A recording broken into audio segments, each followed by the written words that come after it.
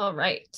So we are here with Rene and myself, Crystal, for the Creativity Talks, our second talk on creativity and self-care. Yep. Hi. How you doing? Good. Welcome. Okay. So I really enjoyed it last week and I teared up at the end or last podcast.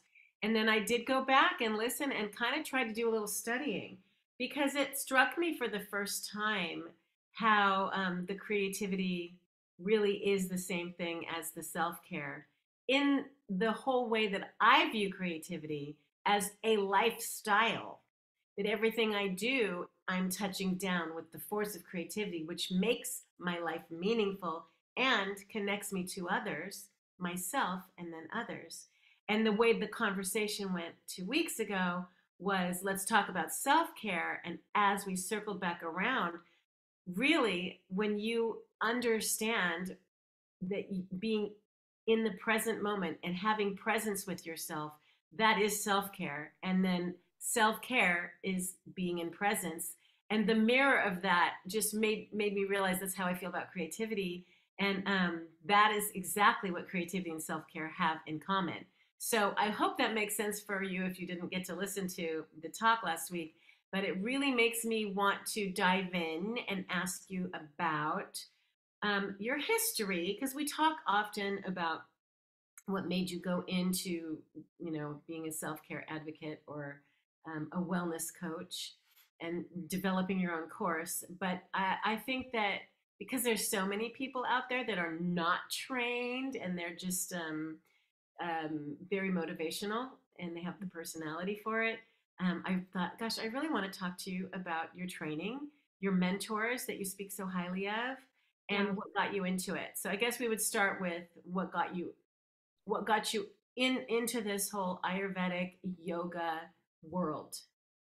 Yeah, that's a wonderful question. And this is going to be a very interesting conversation, I think, because my background, I've gone so far afield in some ways of everything, because I'm really interested in the breadth of understanding each field that I'm interested in, which are many. So I always joke that, I'm a Jane of all trades, a master of none, because I have really been a bit of a bumblebee as far as well, what's this all about? And what's that all about? And having this fascination that's very much interdisciplinary, and sort of avoids specialization to some degree. But I think the real core motive for me is truth. And of course, that's going to sound really lofty, but it really does come down to what are we doing here and why, and what is virtue and how do we embody virtue? So that's the reality for me. And that's how my academic career started off in philosophy. Because, well, where else are you going to start, right? The love of wisdom. That's the etymology of that word. So I started off there with, the Western greats, right? Like ancient Greece and everything, and learning the arc of thought. And I think really what helped me the most from studying philosophy is there's two things really. One is understanding the arc of thought and the evolution of thought as its own entity, and how that changes and informs society and thinking and identity. Mm-hmm. And on the other hand, the biggest thing was understanding what the act of philosophy as a verb, what effect that has on the body, the psyche, and the embodied person. And so alongside that was I guess I was probably 17 when I started that degree, the philosophy degree.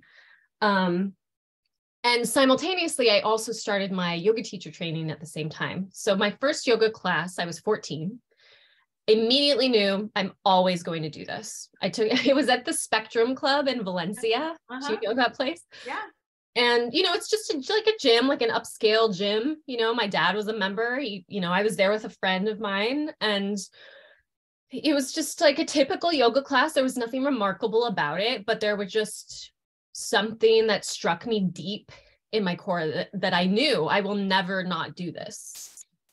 And I came away from that class just with that knowing, like, it wasn't a big deal. It wasn't like this profound, like life-changing anything. It was just just a knowing, you know? A light goes on.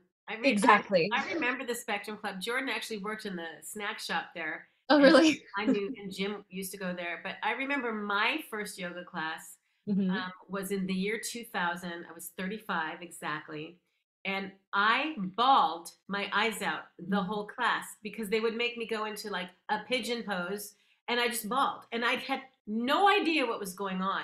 No idea why was I crying every time I went into this pose. And there was all these physical reactions that my mind had no earthly idea what was going on. And Yeah. I didn't think, oh, I'll always do this because I clearly don't do it. But I do dabble. And it's such a profound experience, especially your first yoga class. But we were both dancers too, right? Yeah. So Yeah. it's fun to like connect in a physical way. But anyway, go on. Sure. Yeah. So yoga became like an early, just like, yeah, that's part of what my life's going to look like. And then I did my teacher training in 2007, I want to say. I was 16, 17. Wow. And that was a 10-month teacher training at Yoga in Newhall. Um, and it was pretty rigorous and broad as far as what we studied. And so they actually brought in different teachers from different lineages and different backgrounds to teach on different things, anatomy and physiology, all the, Iyengar, Jivan Mukti, all the different yoga modalities, Kundalini, all that stuff, and also Indian philosophy. So I ended up connecting with a professor of Indian philosophy from Cal State Northridge, whose name was Narayan Champawat. And I would go, I like connected to him so much that I would go drive down to audit his lectures at CSUN and just like hang out there and listen to him talk about Indian philosophy. And then there was also an Ayurvedic doctor who came in and lectured. And that was my first intro to Ayurveda. And I remember like very clearly reading, I think it was a book by Svoboda, who's a really big name in Ayurveda. He's one of kind of like the founding fathers in America, American Ayurveda, like, 70s, 80s, 90s stuff going on. And reading his book, I clearly remember sitting at my desk. I'm like in my sister's room reading this book. And just like, this is the essential way to describe human experience that I've always been looking for. And he's describing it. And So it's So Ayurveda, for anybody who's like, what's Ayurveda? Because the AI still doesn't know what Ayurveda is. right. The AI still can't spell Ayurvedic or Ayurveda, and they make up all these names. Iron Maiden. I Um, love it. Oh, so my for boyfriend's someone gonna who's love like, that one. what is she? What is she talking about? I never knew what Ayurveda was. First, we're talking about yoga, which is a physical class as we know it.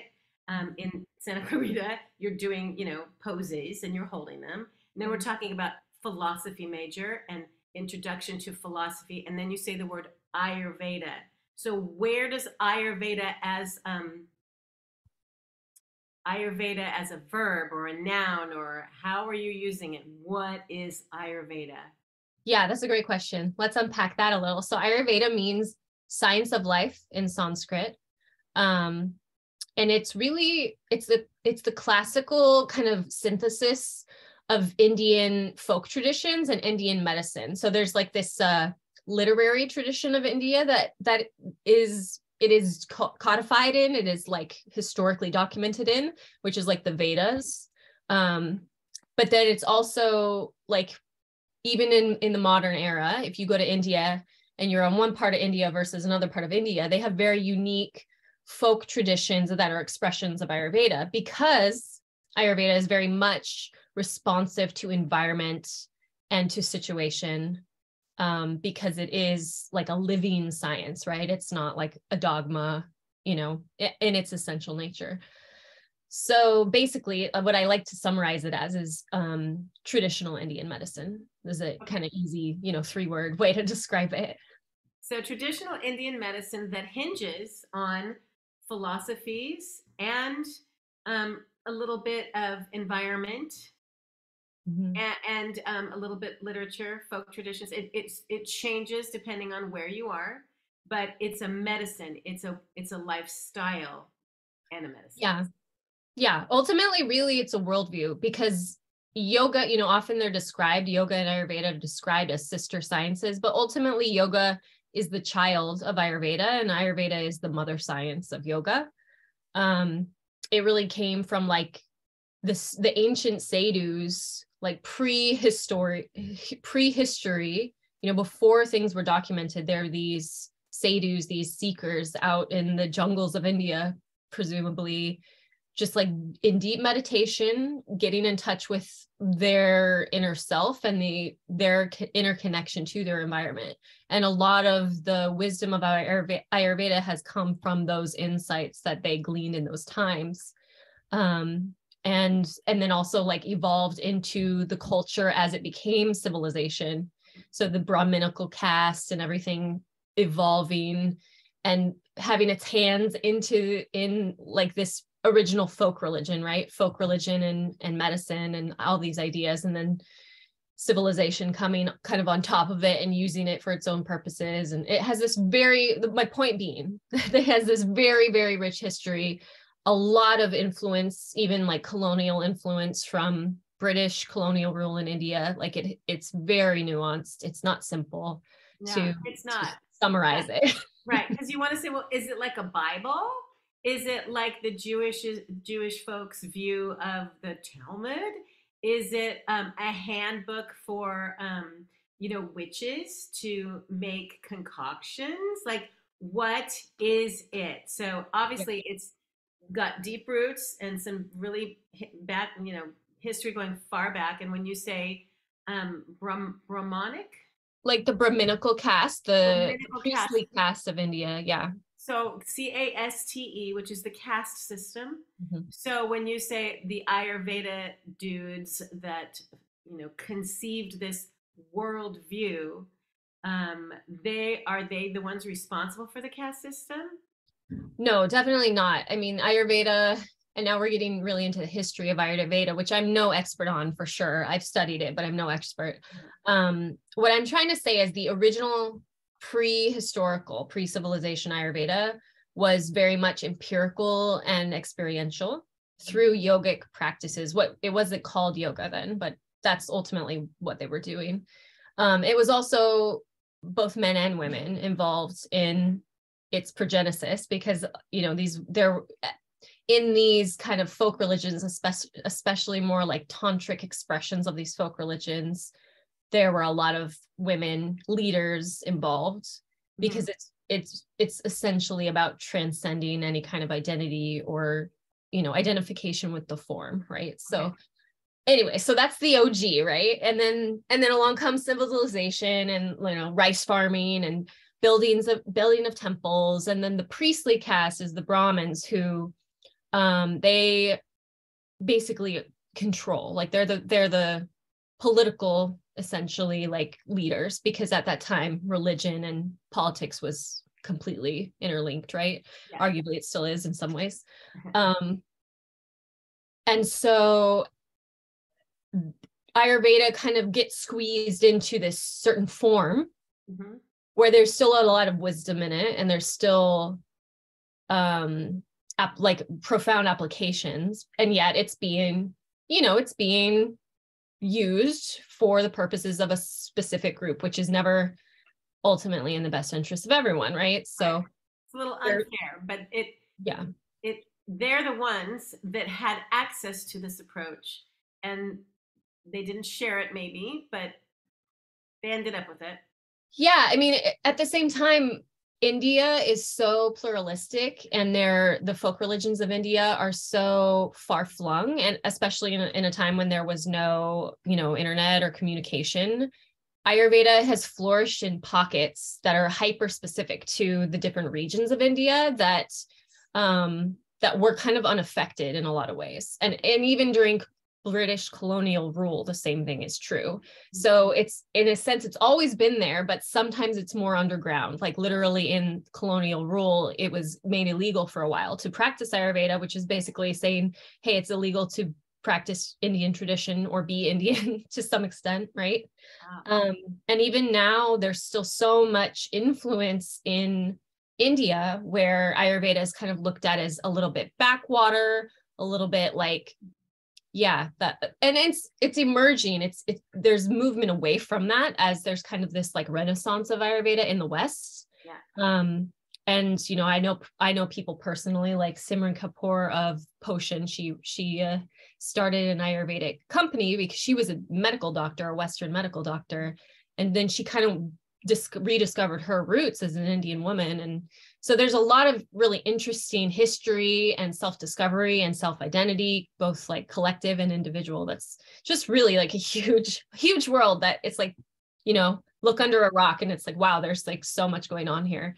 Well, But and yeah, it's all new to us too. Like even yeah, yoga, I think I was like in third grade when there was a big yoga thing going on, at least in California. And the traditional church, the Christian church thought it was bad to practice yoga. I mean, it took 30, 40 years before, a Christian could practice yoga without being thought of as weird yeah, or, unbiblical or whatever. But it's all new to Western people, all of it. right, So I like how you said, lift up the rock and look what's there. But yeah, there's also our science, medical science. Just in my lifetime, has learned so much about brain science and the connection now that they're proving between the mind and the body, which that's what yoga starts out with, right? That's what Ayurveda starts out with. And so it took us a really long time here with our Western, research and doctors and that they make that joke about poets and everybody has been there long before the doctors and the scientists. right, Everybody's just up there waiting for the doctors and the scientists to meet them up there at the top. So right. anyway, go on. Yeah, I mean, I think, that all said, of course, it would be so fascinating to dive into the history of Ayurveda and really go down that path. And maybe we'll have to do that someday. But as I speak about it, I'm really struck by how amazing it is and how profound it is that, a 17-year-old girl in Santa Clarita in, 2007 or whatever that year was, 2008, is sitting there reading this book and feeling such a connection to it. And the reason I would argue is that Ayurveda is so profoundly human. It's so much about the human experience, about the sentient experience and how we experience the world around us, how we not only experience it, but are a part of it and interact with it and are interconnected to it, that it's in some ways self-evident the way that it's laid out. It's laid out on the elemental level, like what we could say is the atomic level, but using words that we can grasp and understand and verify with our own perception. That doesn't require specialization. It doesn't require the Brahmins or, it is a simple, ultimately way of seeing and a way of caring for ourselves. And that's what's so attractive to me in Ayurveda. I love that because it took a long time for it to make sense to me because my very limited experience with Ayurveda has just been with watching other people do it. And I'm just like, I'm way too old to learn all this. I don't want to have to learn how to, whatever, the oil in the mouth and the different times of day to do this kind of thing. I just like, I'm too old. I can't memorize something. But obviously I had it wrong. And it's very, very organic the way you're going to care for yourself, this kind of self-care, and it's always there. We just have to become aware of it. It is there. It is. Yeah, It exists. exactly. And that's the core thing, is that the more we practice Ayurveda in a lived way, like an embodied way, the more we simply are syncing ourselves with the energies that are already present and the cycles of nature and the rising of the sun and the rising of the moon and the shifting of the seasons, because those things are happening and they're And somewhat inevitable, you're throwing out these gems. So a couple times I did a meditation and the person on the recording said something about you're harmonizing with all of creation. And I just thought, oh, I love that. Mhm. There's certain gems that you say and you just throw them out there. And what you just said now was the word sinking, and that's SY. Mhm. You're syncing with all of nature, all around you, your physical body, your mind, your heart, and all of the nature around you, and including the universe. Right. That's pretty profound. Yeah, it is. And yet very simple at the same time, Yes, you know? yes. To think that we can do that. Yeah. So ultimately, that's at the heart of the truth. You started with philosophy, and I love how this is tying into your hunger for philosophy. And it is very weird that somebody 17 from Santa Clarita could be so hungry for something not only so ancient, but something that's not, it was not on the forefront in 2007. I mean, we're almost 20 years later now, we're 2023. Yeah, So, it's you know, still not, but there is a little bit of a niche, you know, a little bit of a, like, let's say a cult following or whatever well, emerging, and with the internet, more people are understanding it, but it was definitely fringy. for And sure. anything in Santa Clarita was fringy if it Yeah, wasn't at the Gap, right? yeah, yeah. At the mall. So anyway, go on. Yeah, I mean, as you say that too, I remember even when I was younger, you know, looking outside and being like, why is there grass everywhere? And like, why are there trees and lines? And why are there, you know, hedges and things? And then discovering, because my house is in a housing tract, but backed up against mountains. So I'd play on the mountains, which were the actual topography of the area. And I discovered a cactus one day, and I ran inside and I told my mom, I'm like, Mom, why is there a cactus outside? Like, I just discovered a cactus. What's going on? She's like, we live in a desert. And I was like, what? We live in a desert? I see green everywhere. There's trees and there's grass, you know? And she's like, yeah, that's what it would look like if there weren't any houses built here and there weren't any communities and we didn't water the, you know, the grass every day. And I was like blown away, you know, but it was like seen behind the veil kind of. I love that. That's so true. Yeah, seeing behind the veil, like this is like the Truman Show. Oh my God. Yes, very much. I always had that sensation growing up in Santa Clarita that it was a little bit Truman Show going on. Yeah, I can't imagine if I grew up here because I came here, at 23, and it Mm, was hard. I can't imagine being raised in Santa Clarita, especially during that time. Like right now, I'm so used to it and it just is. But as it was right. developing into what is now Santa Clarita, anyway. Yeah, Okay, so you just had that early curiosity for truth.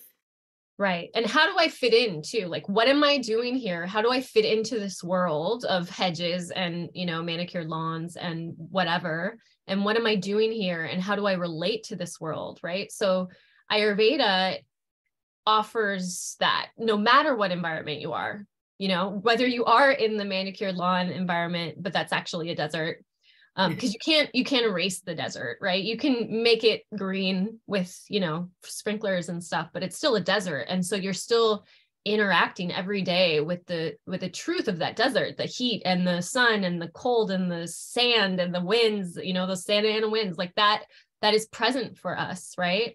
And even as I've moved away and watched Santa Clarita over time and seen the fires and the prevalence of the dryness evolving over the years, increasing over the years, it's just more of that Ayurvedic truth, the writing on the wall, you know. And it's shocking to me to see, you know, to talk to other people about it, and the kind of disconnect with like, why are there fires? What do fires have to do with global warming? Why would, what, you know, it's like, well, the more we don't have a water table, the more we don't have rainfall, you know, the drier it's going to get. Thus, you know, it's this More cycle, fires. right? And then the fires create more dryness and less, you know, like roots in the ground to hold the earth in place, and, you know, more erosion is possible. And then it becomes a snowball effect, you know.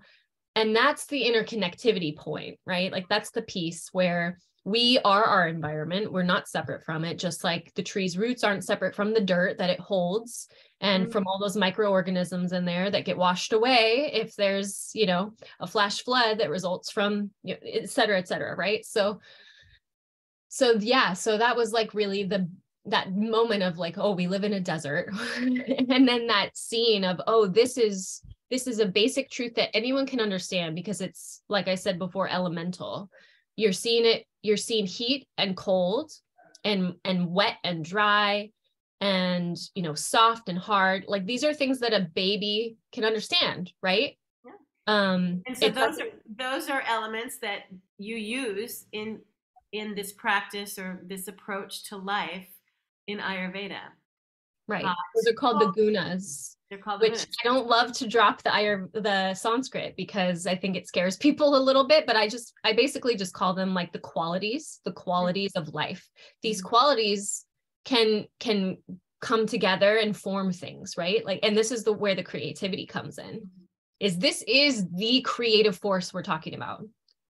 Ayurveda is a very poetic and scientific description of the creative force. Ah, And that's what's so profound about it. And that's why it's a profound healing system, that if it really was given its due, it can do so much, because it's harnessing the qualities of life itself, of the force of life, both within the body of the person, let's say the person being treated, the body of the healer, the environment. It takes all of those things. Like, can you imagine, you know, going to the hospital and like the doctor, like, considering the fact that you're in a desert, you're in the hospital in the desert, like how might that affect your healing process, you know? And like, sure, you know, in maybe Victorian England, they used to say, oh, well, they need to go to the seaside to heal or whatever. And now it's kind of looked at as folky, but there was some wisdom in it. It was just, by that time, it was so disconnected from, you know, the rest of the holistic view, right? But I think it's really interesting that the fathers of Western medicine were so informed actually at the time by Ayurveda coming out of India. Like, the humors in Greek are equivalent to what are called the doshas in Ayurveda, which is just these elemental combinations of qualities, right, that I'm talking about. And so those humors or whatever, that the Greeks used that terminology, and that it still informed Western medicine anyway. And we like to divorce ourselves from it and say, oh, well, that was all just like before we understood things, right? But no, it was just a way to describe what we hadn't yet had the technology. It's almost like we outsource our own wisdom to technology. And once technology affirms things for us, then we're like, oh, now we can believe it, you know? right. Well, I heard that bloodletting from leeches is back. Yeah. Well, that's also an Ayurvedic thing. So, man, we must have been onto something. But I love that so much. And I don't love the humors, but I see what you're saying, that, you know, there's this consciousness, right? This collective consciousness. And so whatever the Greeks were saying bled into Western thought, bled into, you know, modern medicine. And whether or not it's true, it's still under that foundation. And what's not under the foundation is what you were saying about being connected to the earth. That doesn't seem to be in our foundation. Yes, I remember in many books, yes, she needs to go to the ocean, to the seaside to heal. Little did they know that those negative ions that the ocean waves blow are healing. Like, yeah, they don't even know what an atom is yet, or right. a molecule yet. And they're sending people to the ocean because it works. But aside from that, I don't think that the connection to nature is in it anymore. I don't know, maybe pharmaceutically speaking, we don't even use plants anymore. We use synthetics, right? Right. So we are trying somehow to replace that with technology, you know, especially Right. in pharmaceutics, right? Yeah. So anyway, okay, so I love what you just said too, that description. You said description of the life force itself. So Ayurvedic is it's not just a description, it's a way of looking at the world and of life that is already there. You don't have to do anything to believe it. Like, we don't have to imagine that. I don't know, I can't think of anything right now that wouldn't offend anyone. So we don't have to make up an imaginary story about I don't know. Well, let's just bring it back to Western medicine, I think, because that's probably like the easiest juxtaposition to make.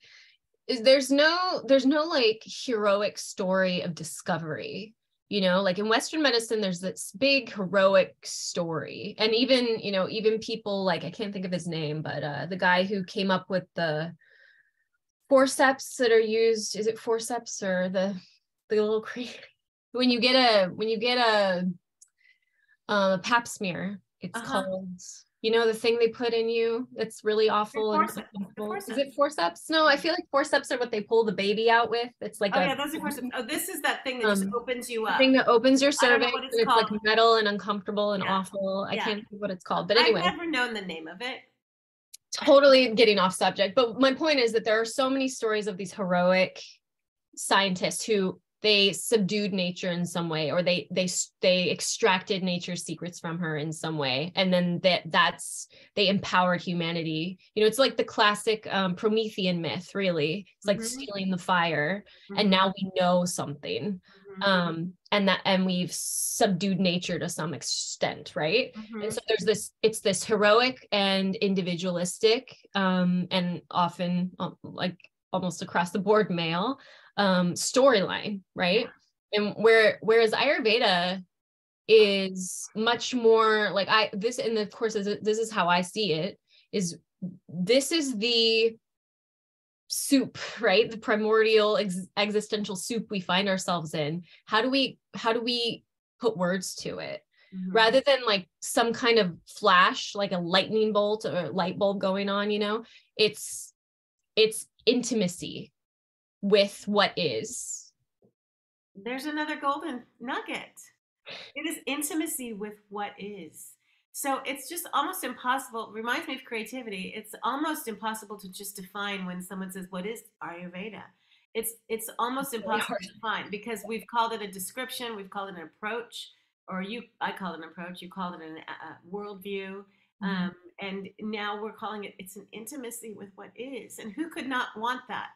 Yeah, Especially, when all we do, not all we do, but a lot of what we do is scroll through non real, non intimate activity day in and day out. right. Our longing for that intimacy with humans and with our surroundings is at an all time high.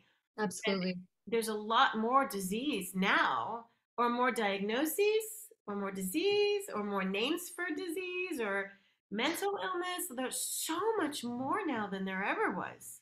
Yeah. And I fundamentally think like, yes, there's more names and maybe there's more awareness, but fundamentally, when we look at the rates, let's say of just suicide alone, like there's something going on, right?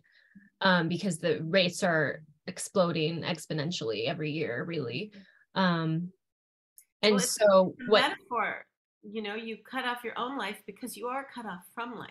exactly. And that's what I always thought of kind of the postmodern worldview and the sort of existentialist worldview is like, it's like we become so aware of ourselves that we become aware of how trapped in our own little tiny bubble of aloneness, right? And without the vocabulary that is offered by something like Ayurveda to Mm-hmm. explain and describe and put on our collective like altar, right? That's how I think of it, is putting it up, like we honor this interconnection with our words and with our descriptions and with giving ourselves that narrative, right, to be able to do that. That I think is what you hit on, is exactly like what Ayurveda can give to this world, this postmodern world where we've cut ourselves off at the roots, literally, Well, and um when did existentialism even get famous? You remember years? I mean, I remember Paul Sartre, uh, yeah, early 1900s, right? that sounds about right. Yeah, Yeah. I'm not good with the dates, but So, yeah, definitely thinking of Sartre, and I'm thinking of I mean even like some Nietzschean ideas and nihilism and yes. And so all this idea of, existentialism, which is meaninglessness, basically, just bouncing around with no meaning, right at the heels of having the Industrial Revolution bring us all this new technology and this separation from our food and a separation from our home and a separation from each other because then people just took off. And so many separations start happening. And so now we have the only thing to connect us half the time is look at us right now on Zoom, right? Right. You live in Oregon, I live in California. Although Washington. we're doing a bang up job of being truly intimate through this beautiful thing called the internet. So it doesn't have to be this way. And Right. so, tracing it back to, you brought up existentialism and I got off, but It's tracing okay. it back to what Ayurveda, the philosophy, the practice, the worldview, the intimacy, and the healing and the medicine that this thought form itself can bring, will reunite us with what we're missing. And I always think that we share creativity as a religion, and all I see are similarities right now, between Yeah. how I view creativity and our daily interaction with that which is sacred. And that's That what you mentioned last time. So, okay, so you really liked this one professor at Cal State Northridge, mhm. and you had a lot of training. Yoga did a good job, but They did then a great job. you went on to take private courses, right? And have a mentor and Yeah. So it's so funny because we're getting on so many topics that are really juicy and worth talking about. But yeah, let's go back to the theme because I think, we might as well have a structure. But yeah, so after yoga, I guess maybe simultaneously with yoga, I was doing my bachelor's degree. And so I was studying Western philosophy, as well as Eastern philosophy, because I couldn't leave one out, right? Like I wanted to see the comprehensive view of really like how we have evolved as a species and believing what we've believed in different places and everything. And after that, I did like Buddhism, I did a bit of Indian philosophy with Narayan and everything. And then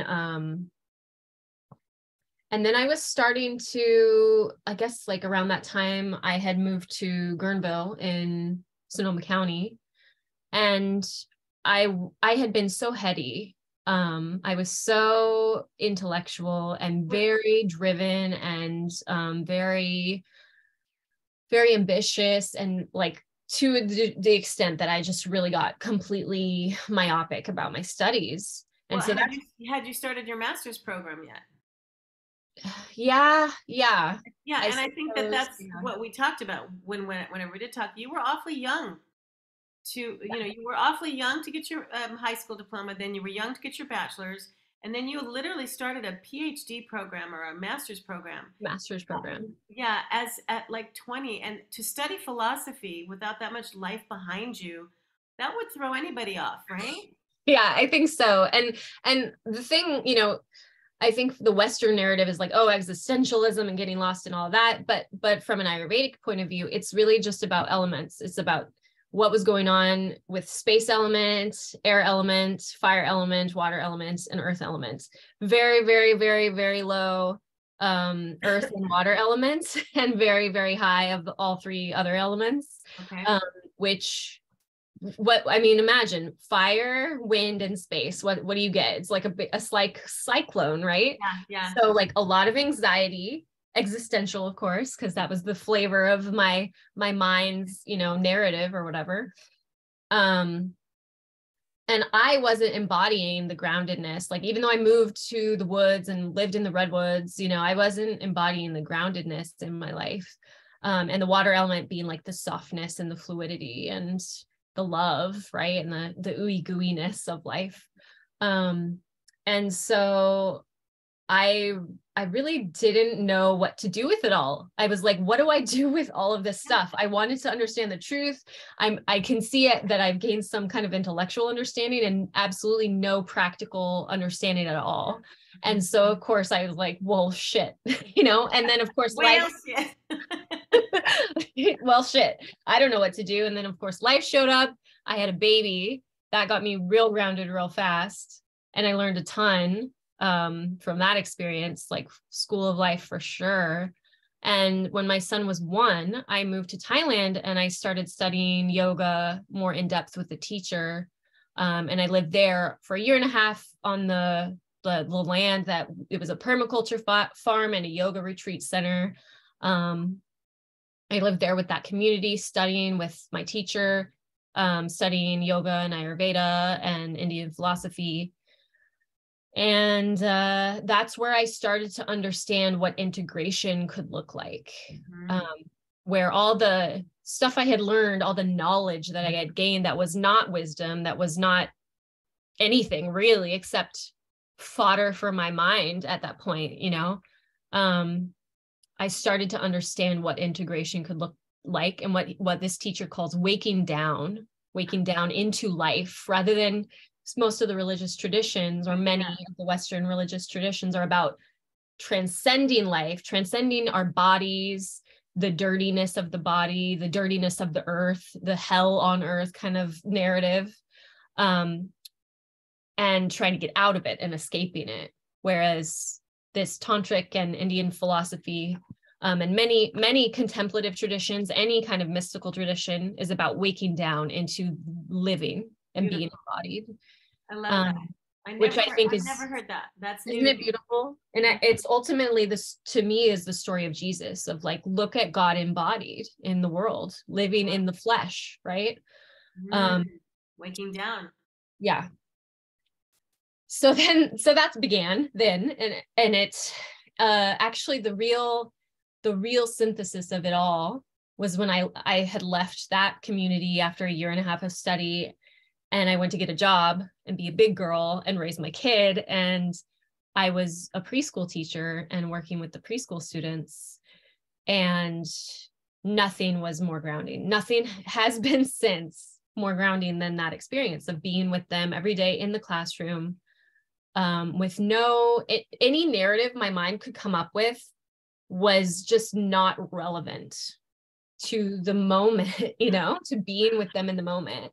And as I think it really taught me how much I caused my own suffering by engaging in my own mental narratives. Wow. Because when I was forced to drop it over and over and keep showing up in the classroom with these children, it was like, oh, that wasn't like complete imaginary thing that I was like just soap opera over. Right. Yeah. Yeah. And actually it's just Play-Doh. Like that's all that's happening right now, Not Play-Doh, but Play-Doh. Play-Doh. Oh, I love it. I love it. That little play on words. Yeah, I love it. That just thrills me just to hear how transformative that experience of teaching and being of service to little ones has been for somebody so frickin' intellectual and academic and so smart. And it just reminds me of, you have to become like a little child, Yeah. To understand. It's so true. And those kids really, they finished the job of what my son had really started, they got like the real root of the moment to moment. Cause even with my kid, I can take him where I want. I can feed him what I want. I can, watch TV with him if I want. But in that classroom, there was nothing for me to do but be present with them. There was no escape. Such a great learning experience. And to see that they don't need to learn that. They don't need to, we have to relearn it. We were like that once. Yeah. Yeah. Yeah. I mean, they have no narrative yet, right? So there's the very little sense of I, they have a sense of, oh, I'm hurt, I'm going to cry about it, or I want my mommy or whatever, but there's no narrative of who they are or what their worth is or any of that, Stretch that a little bit too, because we did talk a little bit about the self, and the word self-care is the real word right now, but when you say self-care, you don't mean self-care, you kind of mean emptying and losing that quote unquote self. And you just use the word narrative, like the children don't have a narrative yet. What you're saying is they don't have an isolated self yet, like I am separate from this classroom, I am separate from you. Right. They don't have that separation from others and from their environment until later. So they're really great teachers in that regard. They are. And they're in that like early stage of ego development where they're only just starting to differentiate, and they're still somewhat animistic in the way they experience the world. They don't perceive themselves as separate from the group or even the mother figure.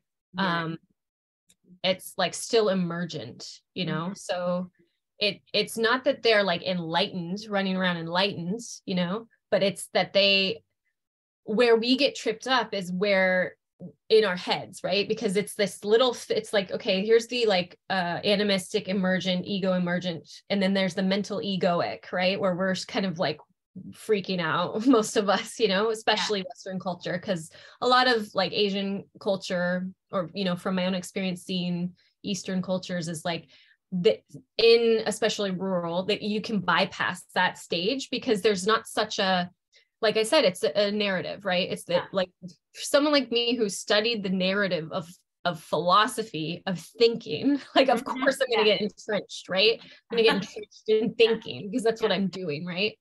But anyway, so that, I think the mental egoic is where 99.9, if not all percent of mental health issues come from. It is the narrative of the mind and the energy of the mind, and some kind of like repetitious pattern that's driving that energy in a way that isn't productive and helpful, and isn't actually causing connection to the outer world, but it's causing disconnection and contraction from the outer world, you know? And like I said last time, not last week, but I hate being that responsible for my own health. I hate that, you know, and it only, I feel like it only gets worse as I get older. Yeah, because at least I used to be able to sleep. Yeah. I'd be asleep, right? And so it only gets worse if you don't learn how to not tame it like a monkey, but ignore maybe your mind, or learn to live with it without letting it get you ill, or you know, really affect you. And that's just, you know, that takes practice. Yeah. I mean, I think the way that I used to think of it was detached, and I really misinterpreted detachment as ultimately like dissociation. Okay, good. Because that whole word detach, you know, don't attach to others. You need to detach. It is not dissociation. It's not. No, not at all. And I really wish that a different word had been used for my young self, you know, reading books about Buddhism at 14 or whatever. Because to me, it was cutting myself off from my emotional. That's a psychosis. Yeah, for sure. Yeah, for sure. If that's how you really are, you're going to be a psychopath. Yeah, right. Which, yeah, I mean, what I really wish, and what I've hear it referred to now in like some of the meditation circles that I'm in and whatnot, is more of not identifying with. So you experience emotion, you have the thoughts, like we're gonna have the thoughts, the mind is gonna think, the feelings are gonna feel, you know, that's just life, right? But it's saying, that is not me. That is not who I am or what I am. It is an experience that's passing through me at this moment. I like that, not identifying with. Yeah. Okay, so I love that your mentors were the little preschoolers. Yeah. I mean, I've had many, but they were definitely up there. They deserve that accolade. Yeah. And then go on, you went to get certified, right? Yeah. So after that, I moved back to the States, and I'm working in heady world again, like in content marketing, in computer land. I remember like one of my first days in the office, seeing everybody like walking around with their computers in their hands, and everybody with their double screens. Like, what have I done? You know, going from the classroom, being barefoot, playing with Play-Doh, and then like I'm in like the talking heads world. You know, it was like, oh, what have I done? So that was a really interesting juxtaposition, like really, really interesting. And, you know, it's ultimately been, I was like, I was going into it thinking, okay, well, if that was the most grounded I've ever been, and if that's what I learned from that, what can I learn from this situation? Because I don't know. Like, now I know how little I knew then. So what do I not know now? You know? And just trying to be open. Right there, that's wisdom. Right there, that's wisdom. Just being like, nah, I don't know anything. So I've been doing that for more than 6 years now, doing marketing in some capacity, some form or one other, editing, writing. And all along that time, I've been continuing to deepen my studies in Ayurveda, by getting first a health coach certification, then an Ayurvedic wellness coach certification. And, admittedly, like I had pretty much learned most of what I learned in my certification already, most, not all, from, just like my teacher. I spent a year and a half studying with him. I learned, in my teacher training course and everything, and from all the reading and everything. And, of course, it's always wonderful and helpful to get things synthesized in a cohesive way, especially for the Western brain. We really love that linear kind of way of learning things. And I also love that I learned from Katie Silcox at the Shakti School, which is very much feminine form Ayurveda, what she calls feminine form, which really just means that it's this essential understanding of Ayurveda. Because let me try to back up and talk a little bit about Ayurvedic cosmology. I talked about how in the Western view, it's the male doctor, scientist, whatever, extracting the truth from the female nature, right? So there's this subduing, this subjugation kind of hierarchy, right? And it's like, look at the man triumphing with his wisdom, right, over the female. And this is, of course, just archetypal, right? In Ayurveda, and especially in this school of Ayurveda that's not super colonial influenced or whatever, it's about what I said at the beginning, is arriving in the environment and becoming intimate with the environment, both at the body as environment and the greater world around us as environment, the community as environment. And so it's arriving here in this this feminine world, right? The feminine world of the body and of the earth itself, which in many of the Western traditions is ugly and disgusting and meant to be transcended, right? But here it's just fully arriving and embracing and understanding it, not through subjugation, but through intimacy. I love that. And so that's why I love the Shakti school. And that's why that had to be who I was going to get certified with. Yep. Of course, Ayurvedic certification doesn't mean a whole lot because there's not a lot of governing bodies, and there's not, there's no tract for this. There's no like support ultimately for people to get insurance coverage or anything like that. Not yet. But, not yet. Right. Not yet. Yeah. And there, there is, there's NAMA, the National Association of, what is it? National Ayurvedic. I don't know. NAMA is the one governing body we have, the National Association of, I'm not sure. I can't remember. Ayurvedic. Starts with Ayurvedic something. I don't know. Medicine, Ayurvedic Medicine Association, National Ayurvedic Medicine Association. Is probably what it is. Yeah. Well, something you said earlier, and when you say the male and the female, is that the yin and the yang? What do you call it in Ayurvedic medicine? Yeah, Shiva and Shakti. Shiva and Shakti. Yeah, yin and yang works. Yin and yang. And then Jung would say animas, anima, right? Mm-hmm. Annie with an A-N-I. And so, in creativity, in my creativity circle, I'm not in a creativity circle, I was going to say creativity circle. It's the masculine and the feminine, and it's an energy, and it's a creativity is the right brain, right? And the left brain is the conquering brain. So it doesn't have to be male or female, but the idea of process is huge for creativity, for any creative act, or for just living your life and knowing you're in process. You're in the process of becoming, you're in the mode of transformation constantly.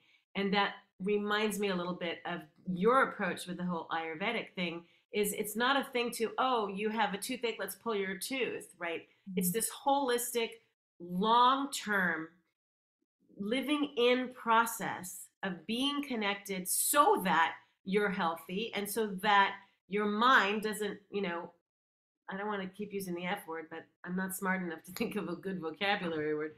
So your mind, the way your mind is working, constantly chattering, doesn't F up your physical body. Right. And if you don't want to take responsibility for that, that's kind of negative.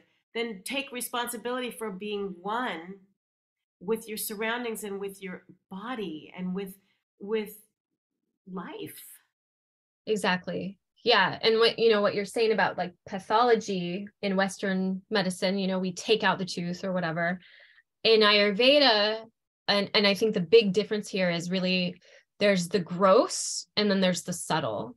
And Western medicine is really good at understanding gross, like the physical, measurable, documentable, that kind of stuff. And thus it's really good at I'm going to do it backwards, but not use my hands. Try not to use my hands. So the the trajectory of pathology, we're talking about the end, right?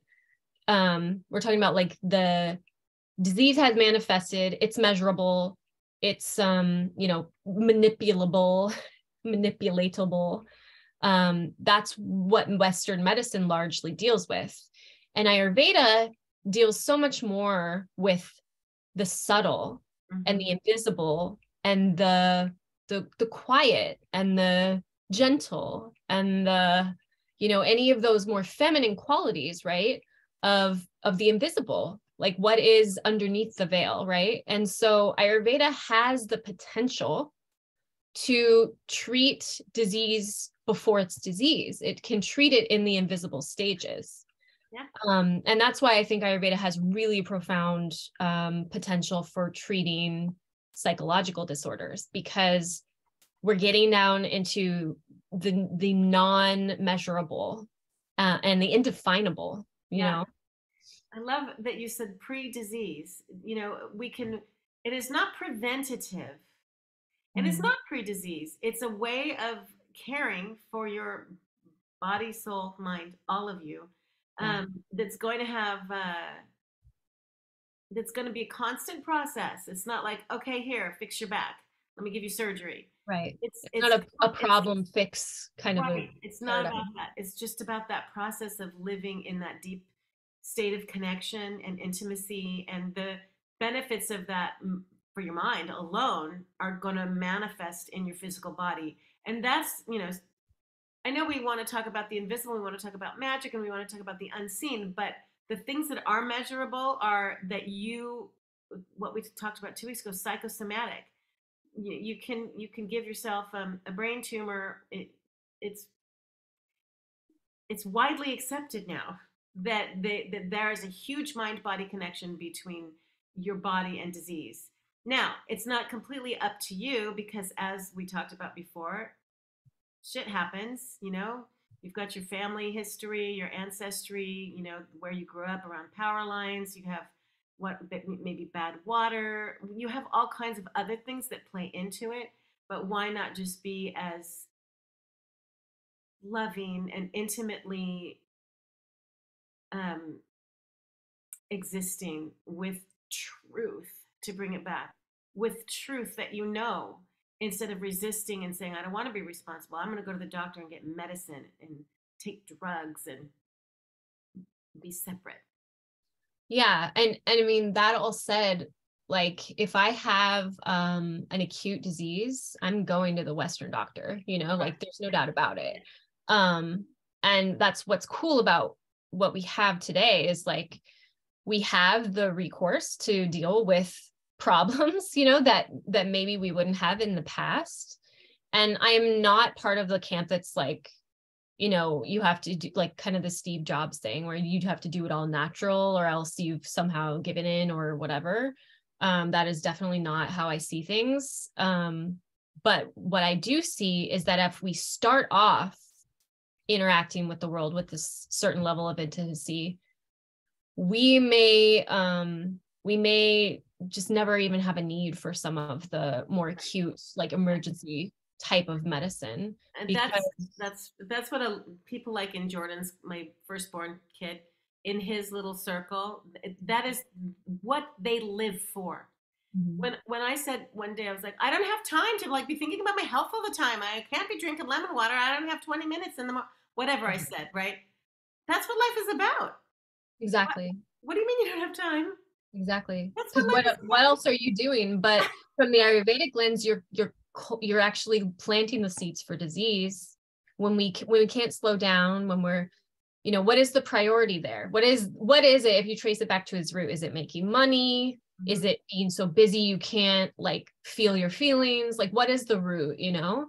And And if we can't, sorry, go some ahead. of us, we forget all about our health. We just forget until we get sick. We're like, oh my God, I'm so healthy usually. I forget to think about health. No thought whatsoever for 6 months or whatever, right? Until something happens and you go, oh, I haven't been thinking about my own health. I haven't been taking care of myself. Actually, Right. I've been poisoning myself. I've been drinking too much. Right. And I think the thing that's so important to understand is it's not like thinking of health like this, you know, wellness TM, like I'm into health. It's like, no, I have a body. I exist in a body and I exist in time and space where there is birth and death and there is decay. And so we know it's coming, right? We know it's coming. And we know that we're here and that we want to make the most of every moment that we're here because it is short and it is finite. And so it's not about like, I'm into health, like as some identity and, you know, you're dotting your I's and you're crossing your T's or whatever, or that you're trying to chase immortality either. It's really about like, okay, I'm in this body. How do I fully show up to this moment? And how do I ensure that I'm making the most of being in this body in every moment?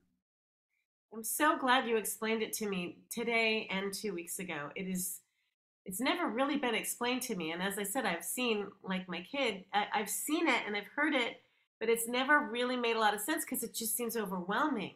But Yeah. that whole idea of intimacy and process um, and just of the isness, the existence of these things anyway, that turns me on as an artist and as a human because that's why I'm so afraid of all the meditations and transcendental this and detachment that. That does not excite me. That makes me feel like, no, I can't lose my humanity. I won't. Yeah. I And don't that's want. ultimately that's not the point, right? Like I wrote an article about this recently when I was studying Indian philosophy and I was reading one of the translations of the Hatha Yoga Pradipika by I can't remember who, and he said, to the enlightened mind, sex is like rubbing two sticks together. And I had this moment of like, that can't be right.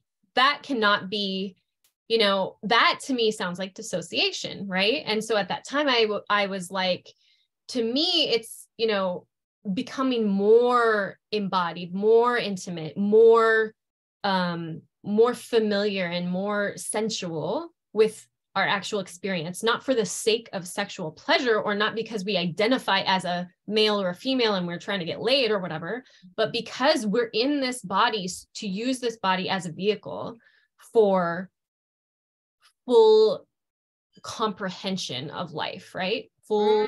That's so beautiful. Full comprehension. Because when people say the word abundant, right? I mean, I don't, or bliss. It's been overused. Full comprehension is something I can wrap my mind around and my heart. I love that. And to fully immerse myself in this thing called life. It's one big poem. It is. Yeah. And we're just our minds spinning. And I always say like the poetry is like the pace of God, right? Mhm. And so when the mind is spinning, we can't imbibe of that poetry that's going on all around us, you Yeah. know? So beautiful. I love it. When the mind is spinning, we cannot imbibe in the poetry that is going on all around us. I'm telling you, I'm making a meme. Do it. Okay, well, I hope we were somewhat linear. I In my think we mind, were, yeah, we did pretty good. yeah, in my mind, it's also connected. I can draw a little map and connect all the dots. Yeah. It's utterly profound. And whenever you and I discuss, obviously we can't hug each other. You know, we can't drink anything.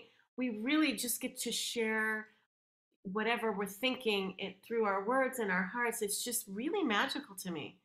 Yeah, I agree. So thank you. Okay, so shall we do a Yeah. meditation? We are quite over, but I think it's fine. So let's just go I ahead and don't do have the my glasses on. meditation. I have no idea what time it is, but let's do it. It's 6:10. Um, Wow, well, we got going. we did, which I is love it. great. Yeah, we So lost ourselves. Okay, I'm yeah. gonna cover my face and mute myself. Mwah. All right. So let's go ahead and drop into the body and just feel yourself on the seat that you're sitting in. Feel your hands resting on the thighs.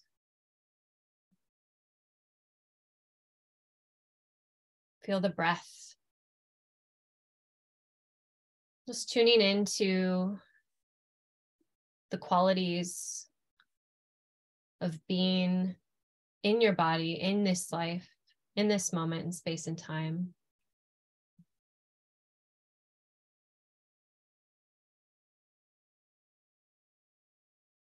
The simple movements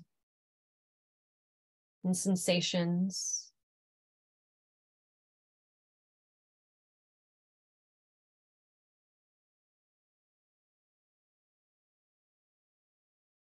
Feeling the structure of the body occupying space from the head to the toes and everywhere in between.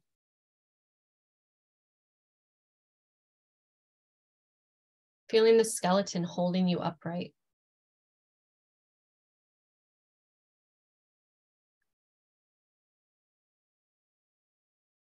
Feeling that subtle effort of the muscles holding the skeleton upright. Sensing the structure of the body.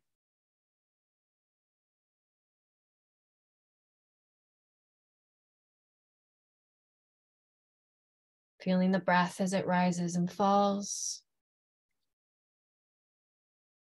As it fills the belly and the chest.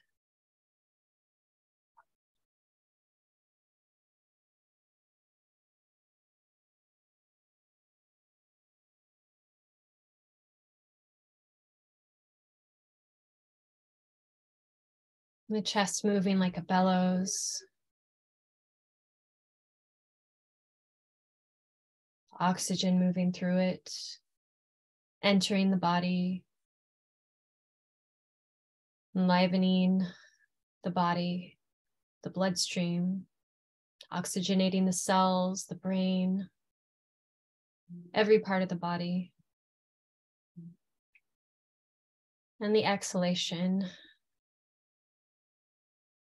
as the breath leaves the body.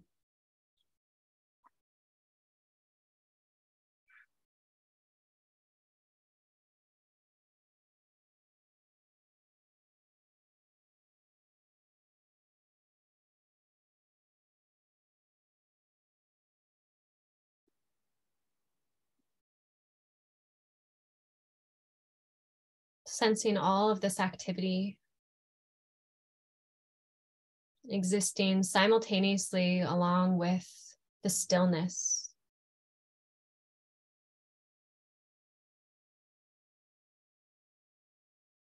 The stillness of the physical body. The stillness of the awareness watching. This dynamism and aliveness.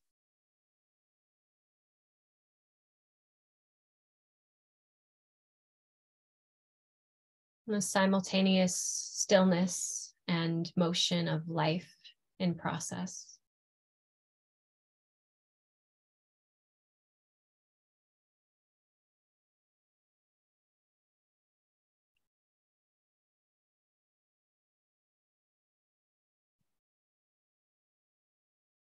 And seeing any so-called negative experiences as just another part of that process. Any unpleasant sensations, uncomfortable feelings and emotions, as well as the thoughts.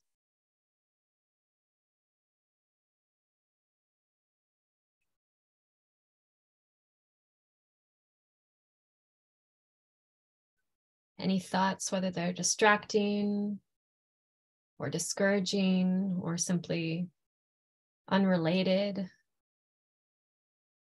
just letting that be a part of the process as well. Like a waterfall, the thoughts trickle down, just like the water flows. And you can let that water flow on by without getting involved, without changing the flow.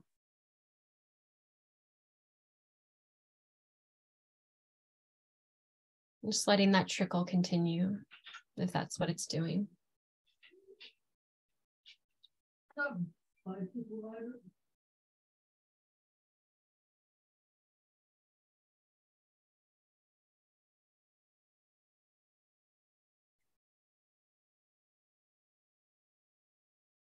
Centering the awareness on that stillness that hosts the rest of all of that activity.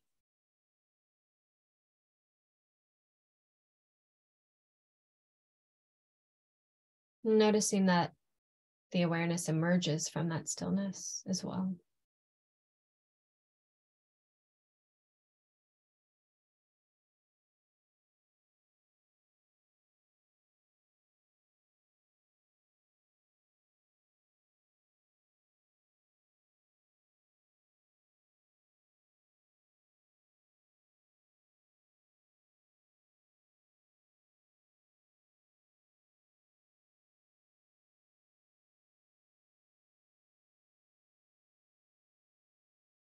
Notice in the midst of all of that if you can sense an inherent pleasure in simply breathing.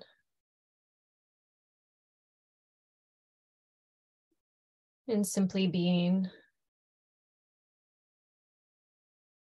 existing.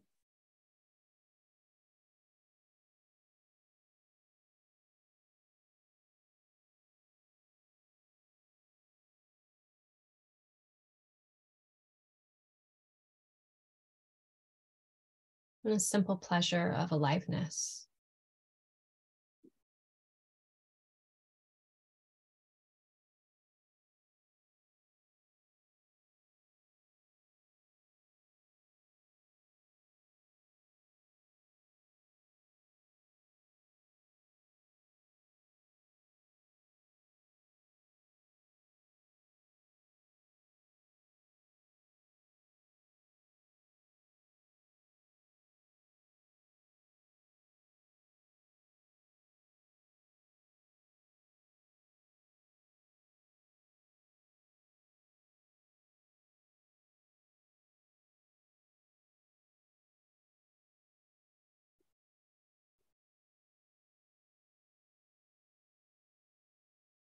And then as you're ready, you can start to externalize your attention,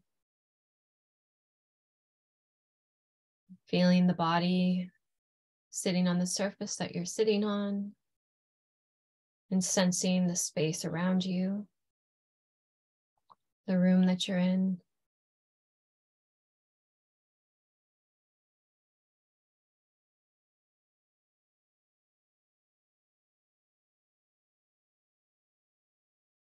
Sensing yourself in the greater context, greater environment that you're a part of, that makes your existence possible.